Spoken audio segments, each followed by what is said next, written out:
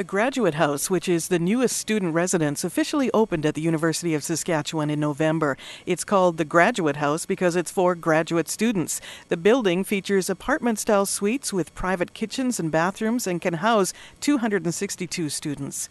University President Eileen Bush-Vishniak says the new residence helps with recruiting future graduate students to the school, making it easier for them to find a place to live, put them closer to the laboratories, the libraries, the classes, whatever they need, and it just makes the whole idea of studying here more attractive. Acting Dean of the College of Graduate Studies, Adam Baxter-Jones, says housing plays a vital role in a student's life. In the last 3 years, the total number of beds on campus increased by more than 1,000. Carol Thompson, SaskatoonHomepage.ca.